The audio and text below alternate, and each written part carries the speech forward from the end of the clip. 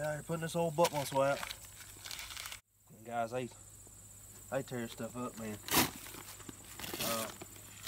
I got a deer in here. I was after last year, and we nicknamed him Splinter. He got a little trash last year, splits, stuff like that. I had him at, I don't know, 20, 22, 23 yards last year, and his left side broke off. And that was what, November? It was right at the rut. So anyway, we run cameras, man. After that, we run cameras and cameras and cameras, and we just about found where this deer, his exact path of where he comes to morning and evening. So we've been feeding him since June. Beginning of June, yeah. It's July 28th. So we're about a month and a half out now, and he's in there frequent. I mean, he's tearing this thing up, man. He's a good deer this year. We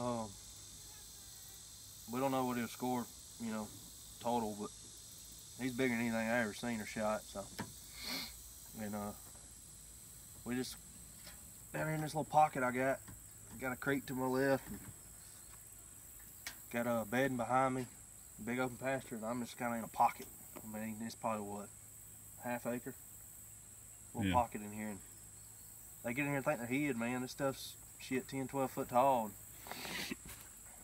they feel like they're safe in here. Well, I got news for him. He ain't. So this year it's gonna be a little different. We baiting's legal, so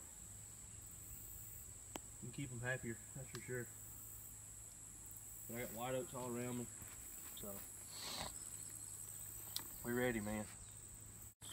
Old buck muscle, people.